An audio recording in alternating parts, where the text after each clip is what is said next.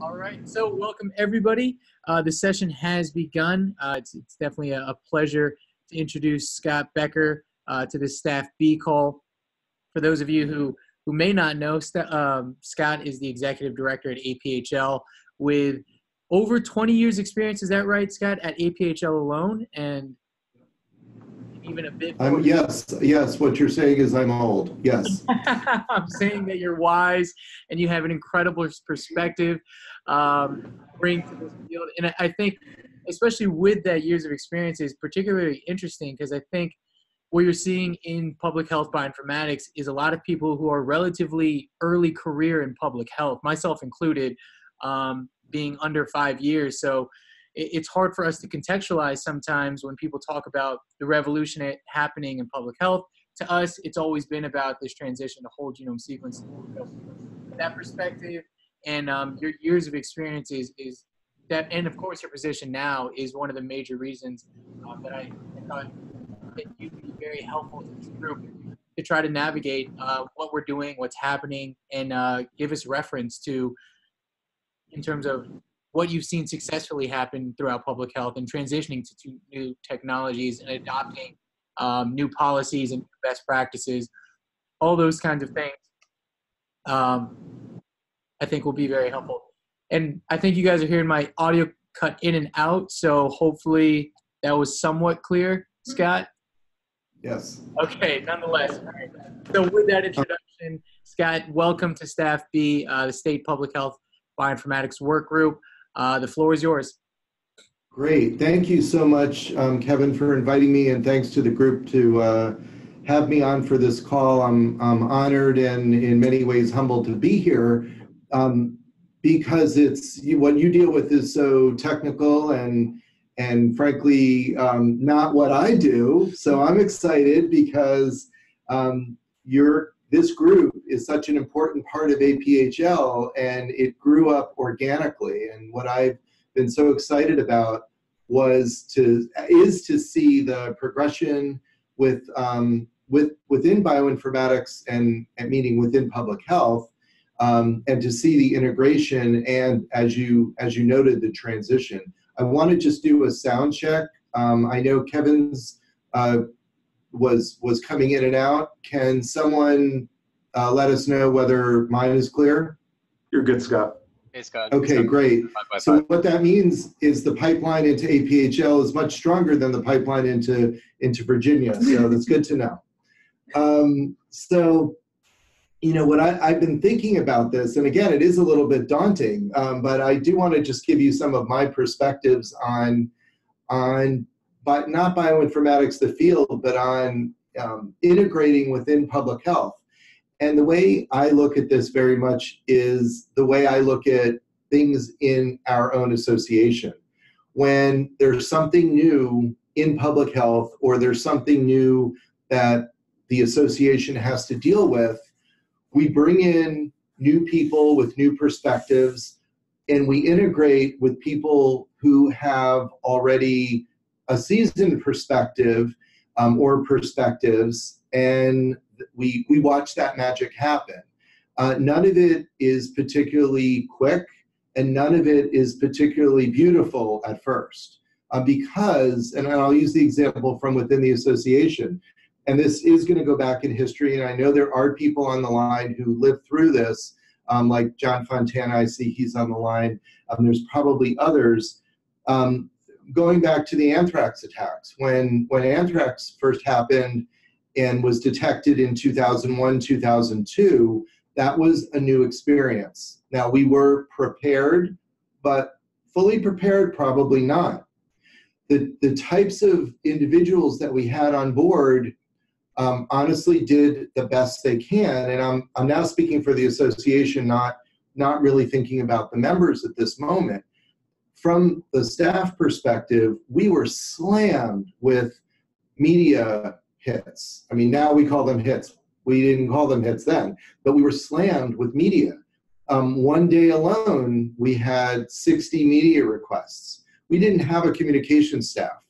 We didn't have a system in which we can handle that. And what we did is we brought in somebody who was an expert in that particular area, not crisis communications, but broadly communications.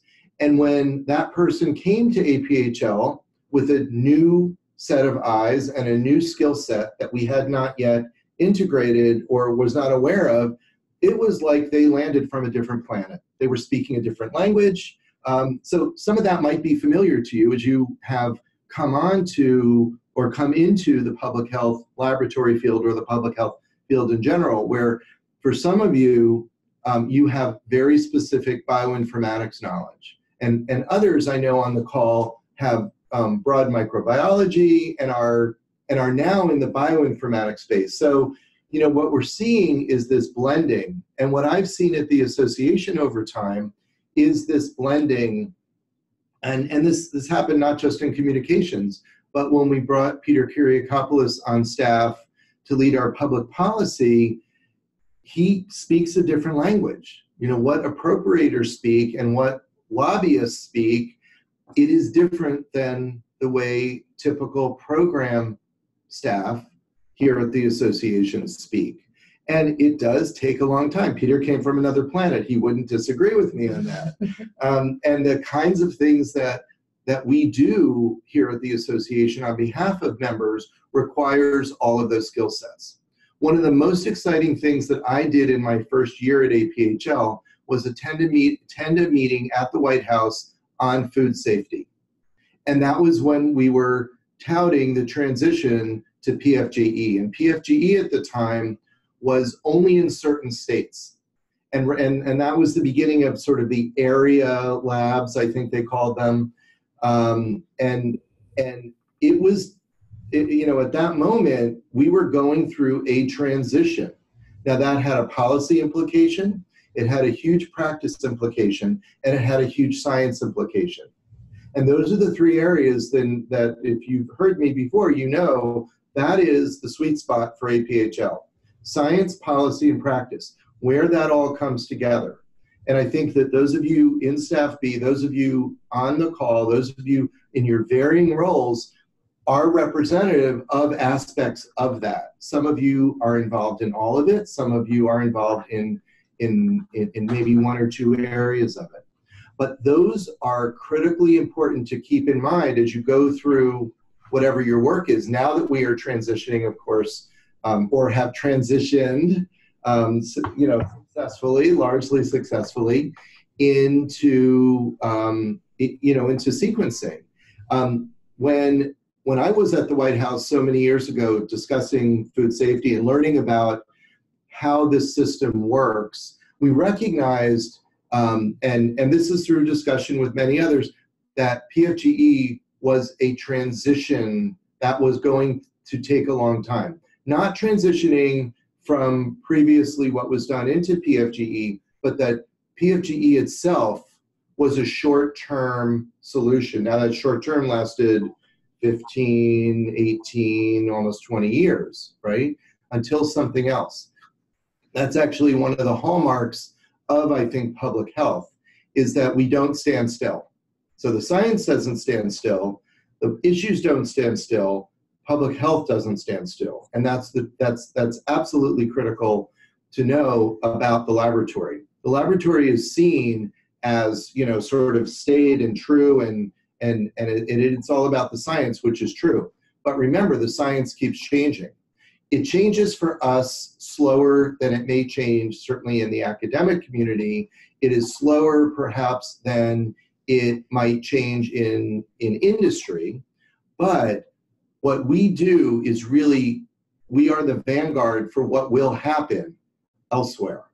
Because things happen in public health, and public health is expected to react first. So we are by nature, I think, much more cautious about things like transitions. And this transition is something that has taken a long time, will continue to take a long time. But the people on this call are absolutely critical to those transitions, to the you know, I don't want to call it new science, because as I've learned from many of you, sequencing has been around a long time. It may be new to us, and the way we're using it may be new But when you think of a public health system, this is a dramatic shift. This is a dramatic shift not just for the laboratory and not just for how data exchange or data transmission works. This is a huge change for public health practice and certainly for the field of epidemiology. And we know that, and we predicted that this is something that is going to take time. So I want to stop there for a minute and take a sip of water. But in the meantime, I wanted to see if there were any questions just at this particular point.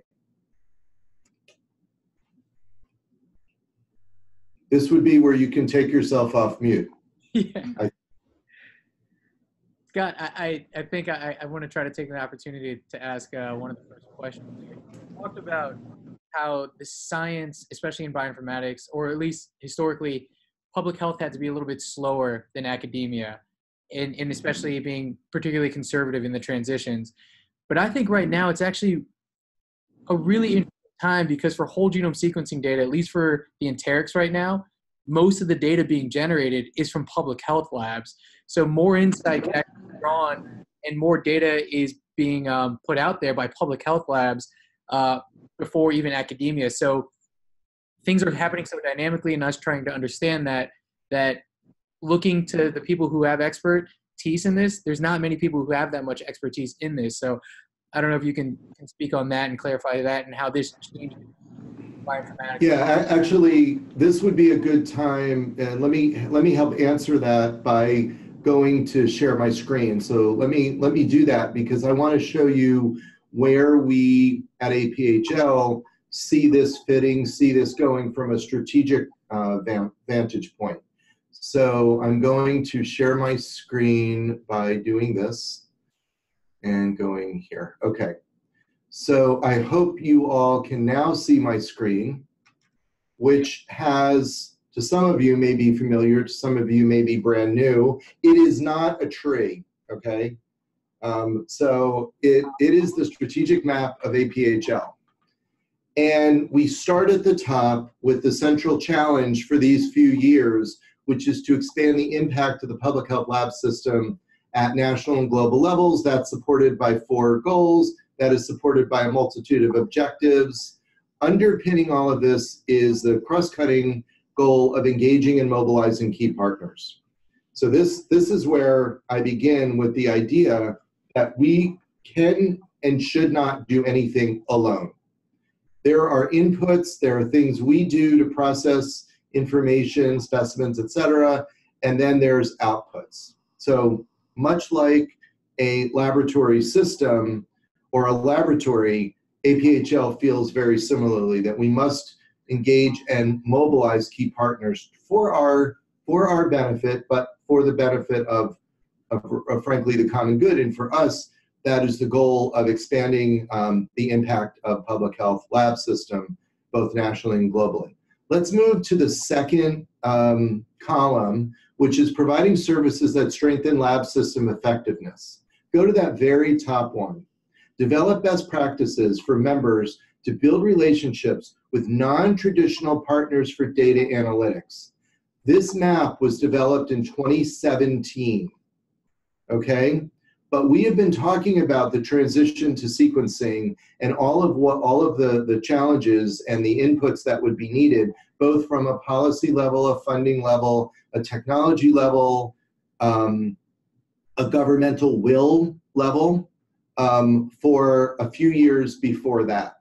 And in fact, I think it was at the 2015 annual meeting, maybe 2016, that we actually had our first set of sessions on sequencing. And that was when sequencing came from, behind the curtain and was evident, it was obvious that this is where we were going. It was not yet clear what the directions were specifically, and there were a lot of things that had to be worked out, but we knew a little bit of where we were going. So move ahead a few years to when we developed the strategic map. And your point about working with academia, I think academia is ahead in some ways, but in terms of practice, and their practical approach. That's really where we meaning lab, epi, informatics, bioinformatics, and yes, of course I distinguish the two, but I think they work hand in hand in many ways. So recognizing now that what we need to do is to develop best practices for members to help build those relationships. We know that those relationships have been built in certain places, and they may have been built quickly, and in some cases they're being built. And I'll use the example of Minnesota and working with the Minnesota Supercomputing Center at the university, which is not part of the health department. Yes, they're part of state government, but university and health department, although in that state work very well together, this was still a new relationship. And you know, in any new relationship, you have to figure out what are the pros and cons, what's everyone getting out of it, what's the win-win. And I think that's what we're trying to now think of. And it is a priority for 2019, for the calendar year 2019, for us to be able to move this particular objective forward of developing these best practices. So I know that at one point, probably in the next few months, the work group that we have established is going to come to this group and get your input, because you're the ones on the ground in the labs, in the states, in EPI, working on this. So it says for data analytics, and I think that was the big barrier in our mind back in 2017, because states did not have the pipelines, labs did not have the pipelines, health departments did not have the pipelines. Just the language was new. So I think these are all evolving and changing and are in a much, much better state than they were back in even 2017. You'll see the second objective there, which is to promote, design, and develop the informatics infrastructure. Now this is big and audacious.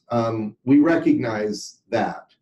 And what the group is actually doing is melding those two together to say we have just a really super big informatics, bioinformatics, data analytics, big data, although I hate that term, but it is an all-encompassing term. We have stuff to do in this area and things that we need to do to help our members progress. So you'll also see in some of the other areas that are highlighted, for example, on the lower left, a priority for this year, elevate and promote the role of public health labs in the healthcare system. Well, us getting healthcare data that they need to treat the community, to treat the individual, et cetera, is going to go a long way. And then on the far right, one of the ongoing, and on the lower far right, determine the future AIMS business model. Many of you know AIMS, APHL information, informatics, messaging services from one or two of our use cases, including the work that we do in bioinformatics on AIMS with the ARLN. But there are other things, and what I'd like to do over time is to figure out what additional use cases there might be that will benefit our members, benefit the states, benefit public health and the public health enterprise using the technology that we built and will continue to evolve. So AIMS, in many people's mind, it's just what they know of it. There's actually over 20 use cases on AIMS now, and it does a whole lot more. So I'll stop there to say that I think the academic relationship is key, but that we are driving the practical aspects of that right now. And I think we're going to see that more and more as additional utility becomes apparent. I do want to put up here an awesome reference, if you aren't already aware of it, especially for the laboratorians that work with epidemiology, but maybe, or the bioinformaticians, you may be new to the field of epidemiology. And this is the CDC Field Epidemiology Manual. Okay, I'm not sure camera is here. There is a chapter that is a new chapter in this edition called Optimizing Epidemiology and Laboratory Collaborations. I think it's absolutely key. This has a special consideration on classic versus molecular tests. It did not go so far as to deal with sequencing in the way I think the next edition will. This just came out, so we can pursue that in the future. So I'll stop there. Other questions? And then I have a couple of other thoughts. Hey Scott, this is Joel. Before you were talking about the transition from PFGE to whole genome sequencing, and you understood it was a transition. It took 18, 19, 20 years. Is everybody as aware as they should be that whole genome sequencing is also a transition that will probably be a much shorter period of time than PFGE as we evolve to more metagenomic or targeted molecular assays? So my answer to that is yes, and here's the three initials Y, AMD. We did not have a program that was looking at innovation back when we were transitioning from culture and other methods to PFGE. I think that the enterprise, the public health enterprise, so I'm going to say CDC, APHL, CSTE, others, I think have learned an awful lot about innovation and about reducing that time to move to new technologies. And the whole technology transfer enterprise is very different. So, yeah, now we're looking at what's going to happen with, direct from specimens, right? That's going to be sort of yet another step. So I do not ever expect this to take nearly as long as it did because we have some of those systems in place. And APHL, it was one of the first and loudest supporters of the AMD initiative for this very reason. Because in order to stay on the cutting edge and in order to be able to respond and answer the questions that we need to, we can't be looking at historical data. We can't be looking at data that's a year or older. We can't take so long for us to go from point of detection to mounting a response. We've got to be able to shorten that window, and technology is going to be one of the ways to do it. And that technology, of course, is not just lab technology. It is also bioinformatics. It is also data exchange and informatics, and it's also people. So the workforce is absolutely critical. So encouraging and doing everything we can in terms of training, retraining, and finding new people. What we are seeing, though, is a culture change within laboratories, because we now have people that have never been trained classically in microbiology. We have people who are trained in sequencing and or molecular, working with classically trained. We don't want to lose classical methods because they have a role, but I think a greater focus is on new technologies. I hope that helped answer your question, Joel. It will not take 20 years. There's no way we can let that happen. Well, it was just that to make sure that they're not expecting the comfort of 20 years doing one thing. It's going to change fast. Yeah. Yes, and I think we in the lab and we in the informatics and bioinformatics sphere have got to remind people of that all the time. And we do that by bringing out what is the latest and greatest use. We may not incorporate it, but we need to be aware of what else is going on. Because from the policy level, there is a greater thirst for response a lot quicker. The times of us saying good, and I remember it because it's part of my message palette to the media, good science takes time. It is true, good science takes time, and you need to make sure you get it right. But you also can't spend a lot of time on, I think we just need to move quicker, and I think that's recognized now.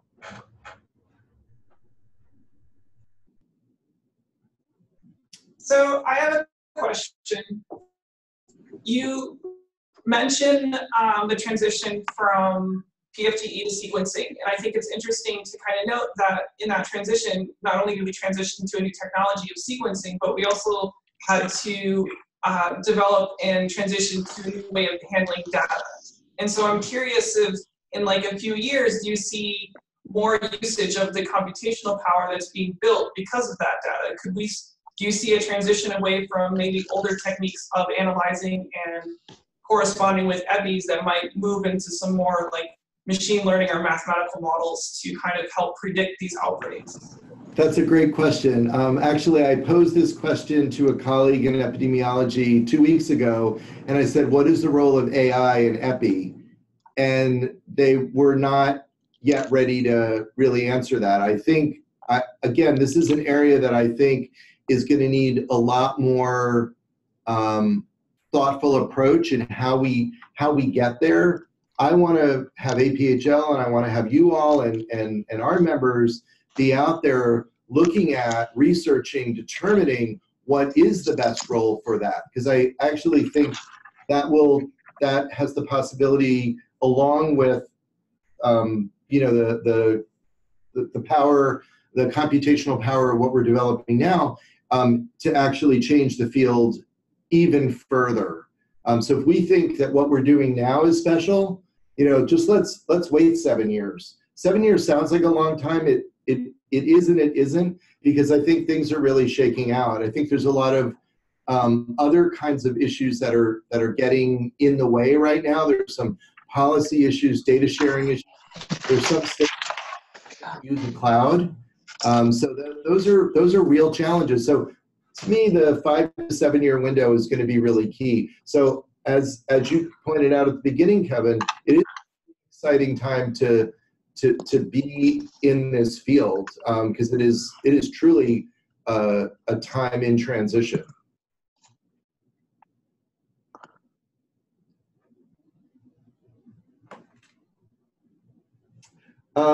I wanted to also think about the kinds of skill sets that are necessary to succeed in public health.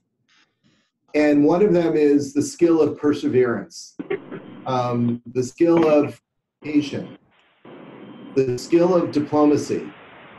Those are really important skills within our field.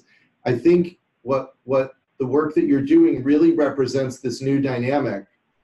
And it's going to take a lot of perseverance and a lot of good communication skills to be able to explain the utility and the differences to a variety of types of individuals. So the generation that's leading the labs is really going to change in the next number of years. And we're already seeing that. So I think it's going to be really important to put on your teaching hat as well in a way that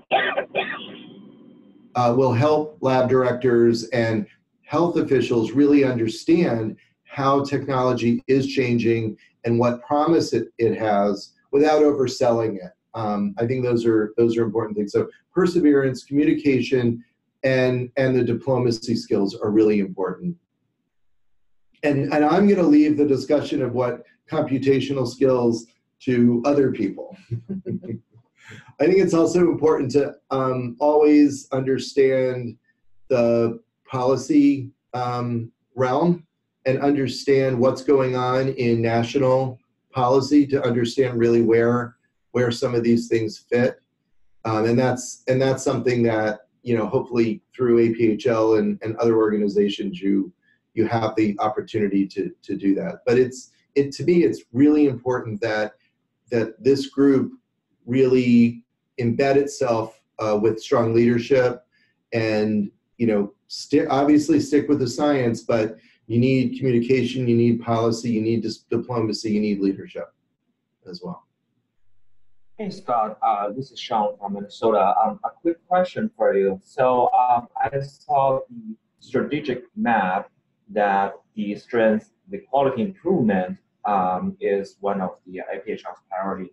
I'm just wondering, using PostNet as an example, you know, they reached a very good, or set up a good example of about analysis and nationality. John, you just cut out. Oh, can you hear? I think you were talking about quality improvement, and then you cut out a little bit. Okay, yes. So for PostNet, it's a really good example to standardize the bioinformatics analysis part and for foodborne disease outbreak.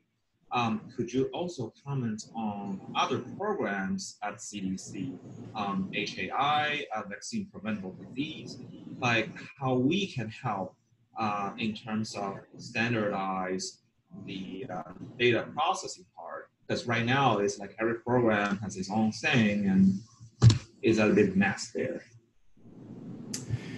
So that therein lies both a challenge. It's an opportunity, and it is a challenge because, frankly, of the way these programs grew up and the need to drive change. So, for example, PulseNet was always using a standardized approach, and that was much like LRN. We do the same thing, and I think in other areas, it's maybe a little less standardized and there's more variability that's allowed. I think that if we can show greater efficiency through standardization, and to me, that standardization also speaks to how one embeds and proves quality, strengthens quality through that, because then you can measure it. So it isn't a one-off, but we're all going in the same direction. But I will also say, and this is from my history within APHL, our members are laboratorians, they are curious, and there is a system in place in this country that allows for testing that is done in a quality way, but is done by individual laboratories in slightly different ways. So I do think that the march towards strict standardization is certainly there, but I think that is going to take a little bit of time, and it may be bug by bug. But the more we work with CDC on larger programs like AR, like healthcare acquired infections, like VPDs, I think we're going to have a better chance. And the other thing is in terms of efficiency, and we know through initially working with PulseNet through area labs, and then working through the reference center models that we support, ARLN, et cetera, LRN. Not every lab has to do everything, but we have to be part of a national system. And we need to be able to tap into that system on a routine and regular basis, and not just during an outbreak or an emergent situation. So I think keeping that bar really high is going to be very important. And that's why we have that focus on quality improvement and safety. And safety is really part and parcel of quality system, but we do call it out because of the notoriety and the importance of it. I don't know, Sean, did that answer your question, at least in part? Yes, absolutely. Thank you. So the other thing I think we have to realize is there's a limitation in funding, and that funding is so critical to innovation, to research and development. So I'm going to give you an example. Within AIMS, this is the first year that we've had funding to develop what is essentially a sandbox in AIMS to do some R&D. And that's so important for us to be able to do that, to keep up and look at new tools, new technologies, new techniques to be able to improve our data exchange. And I imagine it's quite similar. In fact, I follow a number of you on Twitter, and you know who you are, and I don't comment on some of your threads because I don't understand them. Some of them I do, and I'm absolutely fascinated by some of the tools that are now out there that weren't available a year ago. And I'm so encouraged that you're using them, so you're finding your own sandboxes and working together. And I'm just really it's a joy to just read about it, and then I go to Kristen and have her explain it to me. So thank you for sharing your thoughts on Twitter and social media. It's really important because it's getting, it's a dialogue that's out there. It's not just hidden in a Slack channel or on an APHL channel. It's showing that we're out there amongst the best, doing the best all the time. So thank you. And you know who you are. And those of you who aren't on Twitter, there's a ton of good information on it if you know who to follow.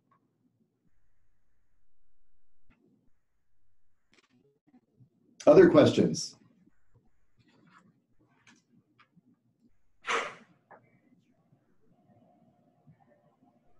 I don't want to leave this slide up there. Does anyone else have anything to share? You could do the stop sharing, Scott, and then it'll just go. Yep. Okay. Slide up there. But as other people are starting to think of questions, I wanted to ask Scott. You talked about communication, diplomacy, and persistence. And I think throughout the StaPH-B group, we definitely have a lot of persistent scientists, and we're finally all sitting together, communicating at least with one another.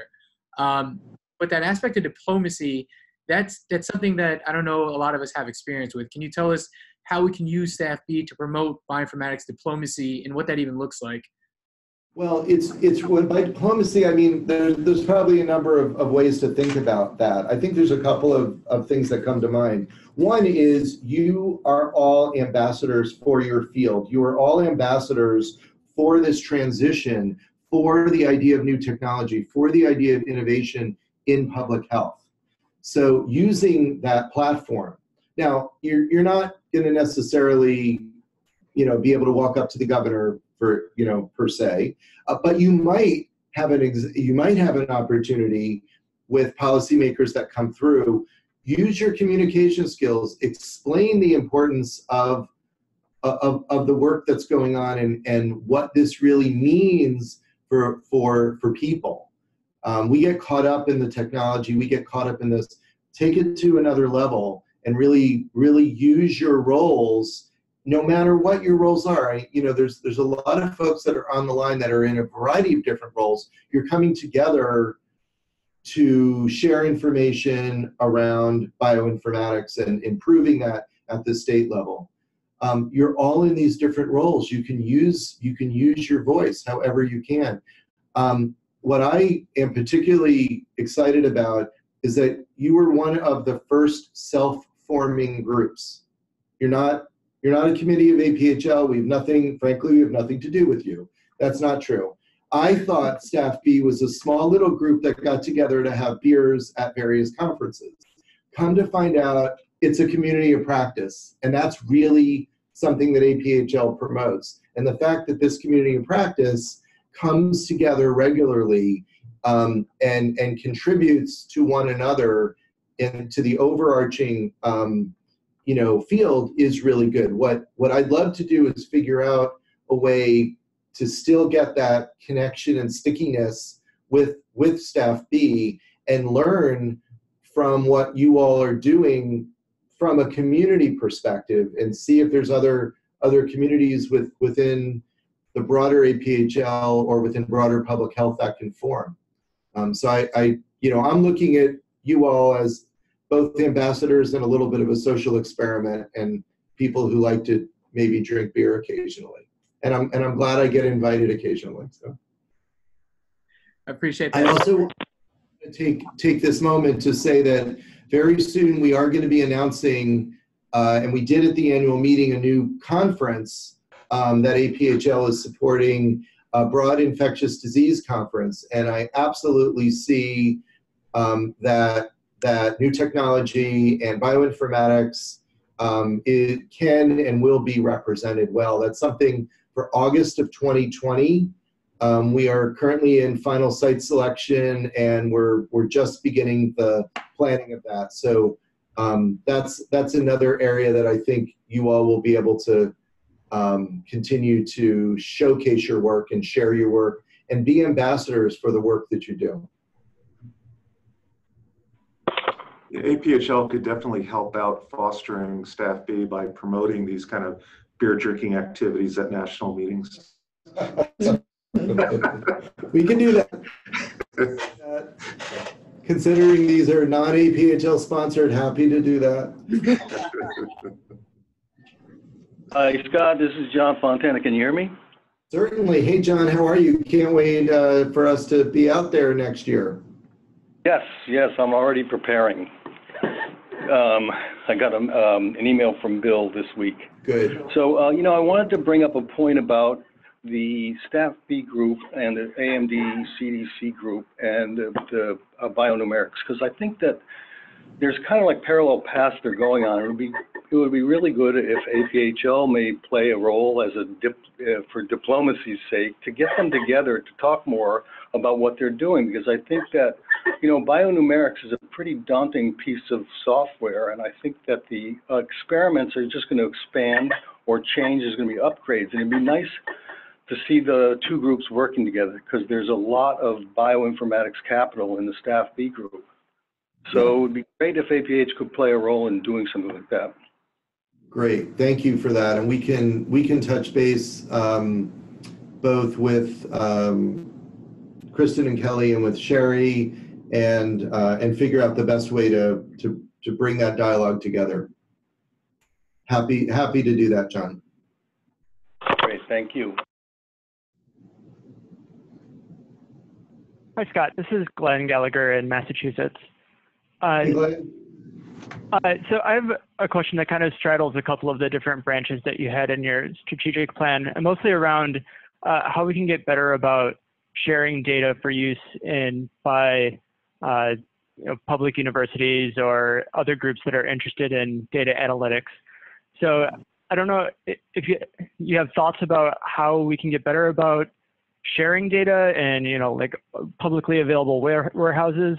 I mean, I think on the public health side, we're always a little bit more reserved in what we share because of our confidentiality concerns. But how do we straddle those two needs?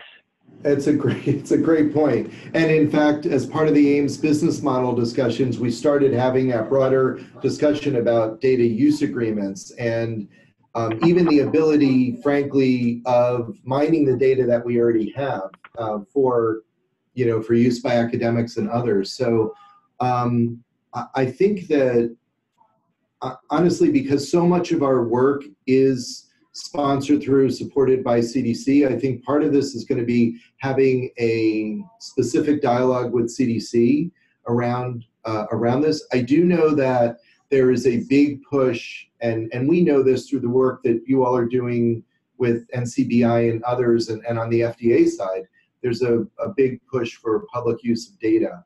And yes, public health authorities tend to be on the more conservative side on using that data and even having it available in different forms. So I do think, though, this is changing. I do think the policies that are being promoted through HHS and others might actually help that a little bit and move it further. This is something, if I could figure out a way, and maybe, Glenn, you can help me offline, we can think of a way that I can characterize this to bring this to a higher level at CDC, to the chief information officer, the head of the surveillance group.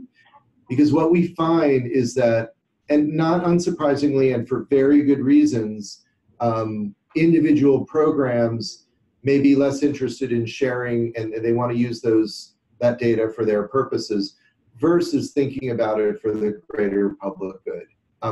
And those are not, that I think is just a reality. So how we can communicate that is something I'd be happy to work with the small group on. To add something to that, we were just chatting about bionumerics also, and what bionumerics really has going for it, for me, the reason why it's so popular is it's actually a data management and data sharing tool, is what it really is. And PulseNet, through their MOU, has worked out a way to share all this data and bring all this data together for foodborne outbreaks between states and with the CDC.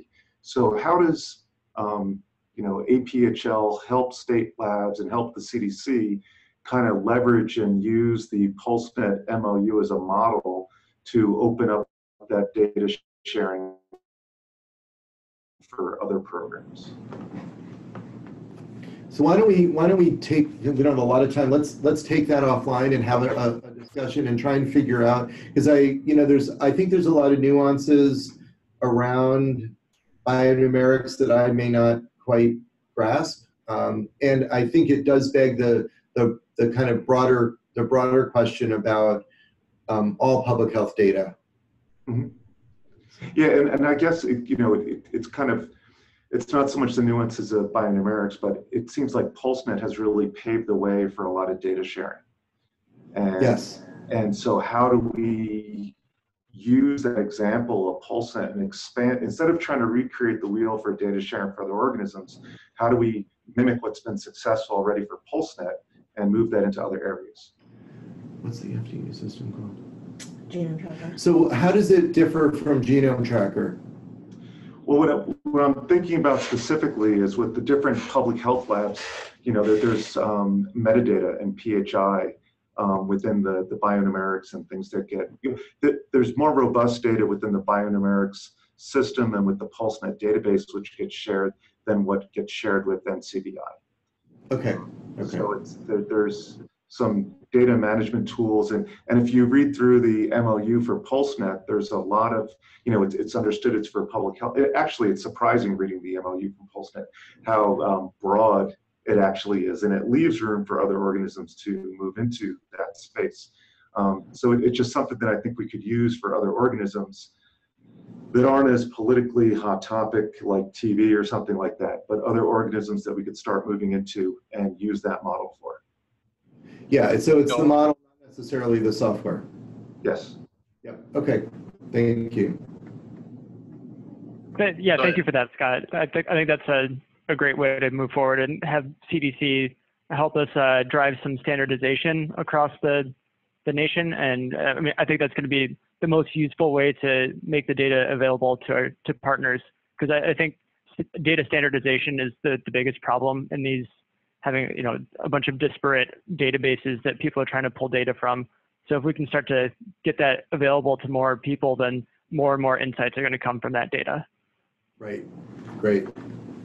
And I know that Christy Kubota from our staff, on the PulseNet staff, is on the line as well. So Christy, we'll include you for sure in our additional dialogue.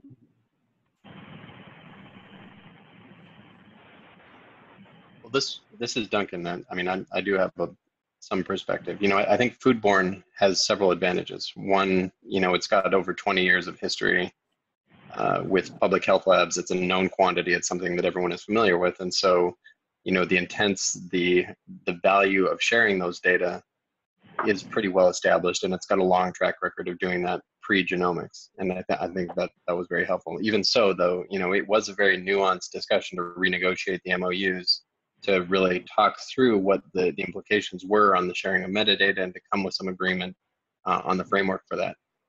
But it was done very deliberately to ensure that it left the door open for other pathogens to leverage that same sort of data sharing infrastructure. Obviously, different surveillance platforms are going to have different needs, different goals. Not every program is a PulseNet, but the goal is to use a lot of that shared infrastructure, if you will, or the shared agreements to enable data sharing. Some of the metadata fields that we looked at weren't necessarily. So Duncan, is there an approach, or is there a I don't know what I'd call it, a governance group at CDC that is actually looking at this issue? Oh, thank you for that. We desperately needed to see something other than the power pack. Sorry, I haven't figured out how to turn on the right camera yet. Fine. Is there a governance group or a group that's dealing with that or could deal with it? In terms of data sharing, so it is an area that we're starting to work on more. For instance, our office has recently brought on Beth Neuhaus from Flu to focus on some of these data integration, data sharing issues as part of her portfolio. And it's something that we're starting to have broad conversations with across the agency. We're also working with a number of our international partners on standardization of bioinformatics and standardization of data structures. So, we're trying not to necessarily make this exclusive to CDC and the US public health system. Ideally, we'd like something that'll work fairly globally and to tap into some of those global standards as they emerge. But as everyone on this call knows, really, there's not a lot of consistency out there. Foodborne sort of put a stake in the sand and said, here are the metadata fields we're going to contribute. We're switching to more of an open data model. And here's the schedule on which we're going to actually submit metadata fields in a structured way. And other programs have started to follow suit. What I will say is that a lot of CDC programs are taking advantage of that already. They're looking at the PulseNet model, they're using it as a justification for their partners for data sharing, and they're starting to use those same data fields as a basis for data sharing and submission. Great. Thank you. I don't know if you were on earlier when I was commending AMD. I really think it's the reason why we are continuing to think about innovation in technologies, both in lab and epi and surveillance, and in informatics and bioinformatics. I really think it's been extraordinarily pivotal. So thank you for your leadership in all that you do at AMD and across CDC. Well, thank you. But as you know, it's a team effort, and APHL has been a critical partner in doing that. Actually, everyone on this call has been a critical partner in helping to evolve this. And I think one thing that AMD has done is, there really hasn't been a lot of opportunity for broad-based innovation funding in public health, and AMD really provided that. And it also provided it at a time where the ground was very fertile. A lot of people were sort of struggling with the same issues. A lot of people saw the same opportunities. And so really the funding has been very catalytic in terms of effect. People already had great ideas in terms of how they wanted to hit the ground running, and they just needed the resources to do it. Right.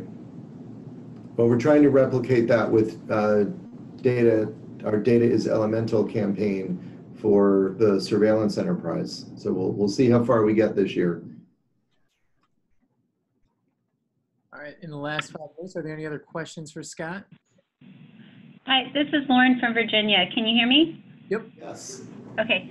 Hey, Scott. So this has been a really great call. Thank you for doing it. I was curious. I'd like to know if you could share your thoughts about programmatically, where you see the next big investment in development or implementation for next-gen sequencing for infectious diseases beyond what we've been doing the past few years for foodborne nationally. That is out of my wheelhouse. I will say that, wow, no, it's a great question. The various programs that were early adopters, and I use that term lightly, that were thinking about sequencing have gotten a lot further because of AMD. I could not predict myself without doing further research as to what the next big one's going to be. I actually think that there's a number of big ones. So we're seeing a lot of action in TB. I think influenza is another area, and that's and those are two really critical areas in public health. I think also I'd have to say that I would put AR in the same realm. It's different than TB because we're now seeing, we're seeing outbreaks in places we didn't see before. TB, I think, is a bit more classic. We're used to that maybe a little bit more, but I don't see one as big as enterics, and I think we knew that going into it, which is why I think that was sort of job one, if you will, from a broad national standpoint. But I'd actually be really curious, and I know there's no time left, but this is something I would love to get everybody's input on the call. I'd love to know all of your thoughts on it. We could collect it and then report it back. So is that something, Kristen, we can just do a quick and dirty survey that we send to all of you? Because I think you're the ones that have your eyes on the that I will say this data is about a year old in terms of where labs were moving towards the most next. HAIs were the biggest field, kind of the people that public health labs are looking to do to expand sequencing to. I think about half of the lab surveyed, that was kind of their next big frontier after enterics. But we can definitely. And I'd love to learn more from you guys about where things are in terms of, you know, direct from the specimen. I know that's research that's going on. I'd love to understand where you think things are going, because I think that would actually be really helpful for me in my work in communicating what our priorities are. I think that you're a group that we have not tapped in for that sort of information gathering, frankly, because you're standalone, and I honestly don't feel totally comfortable until now of seeking that, because it is less formal. Yeah, I will say, I feel like the areas that there's been a lot of traction, a lot of interest in kind of expanding the use of sequencing, I know we're getting really short on time, are ones where some of the current testing and it's just not quite sufficient yet. So, yeah. You know, with TB, the idea of going direct from specimen with the amount of culture time is needed, that there's a ton of interest there, obviously, and also the clinical implication of being able to figure out antibiotic resistance and that sort of thing kind of motivates it. I know with Legionella, it was the fact that there wasn't great source tracking, and sequencing opened the door to maybe figure out where the sources were faster and more accurately. But that's still, there's only one state or two jurisdictions I know of that mandate that. Right. So otherwise, it really depends on if the program even cares about doing it. Exactly. So, I mean, I think it's often, like, even if we're not quite sure where next sequencing is to look at what the current conventional testing are, figuring out what the gaps are there, and then looking back to see, could sequencing fill a gap there? And that's a question also, Duncan, I'd love to get your input from the AMD perspective on, has there been an assessment done of late for that particular question? Well, we can get into it, but it's even better. It gets better. I think we're close to time right now, and I can't give you a nuanced answer at this point. No problem. Yeah, but that is something, Scott, we could definitely put together a poll and distribute it out to the StaPH-B community to see what the community has to input and offer APHL. And we are at the top of the hour, Scott. I wanted to give you an opportunity to give any final words you'd like to tell to the group or ask of us, or whatever it is you feel to say. No, just again, I'm really, really grateful for the opportunity, and I'm really pleased to be part of your social experiment of being a group outside, but a group connected, and I really appreciate that. And if there are things that you all collectively think that we can do, you know that we're here to support you. Kristen's here, and there's opportunity for engagement. I do want you to consider attending the infectious disease-oriented meeting we're going to have in a year, and seeing where we go with all of this. It's really just remarkably exciting. And communicate, be ambassadors, stick to the good science, and keep on keeping on. So thank you. Yeah, no, we appreciate it. That was a fantastic talk. Thank you for your time, your presentation, and all your insight into this emerging field. And thanks everybody for joining in on this call. And I also wanted to give Sean an opportunity to talk about next month's call. Sean? All right, can everybody hear me? Yes. All righty, so next month, we have invited a lawyer, Ryan Osterholm, who designated himself as E. coli lawyer. He is one of the few specialized foodborne attorneys. Cutting out a bit there, Sean. Who deal a lot with the litigation process. So we will let him to talk about his perspective about the real life impact of what we do in the core, as well as his perspective about the transition from EFG to whole genome sequencing, how we can contribute to the real life side of the story. All right, so I will send out a when is good survey for everybody to participate on that call, and we'll be working with the steering committee, Scott, to get that poll out to see where the StaPH-B community feels the next big application of NGS is. Thank you, everybody. I'll be sure to make this recording available on the APHL Collaborate site. Have a good day, everyone. Thanks again. Thank you. Thank you.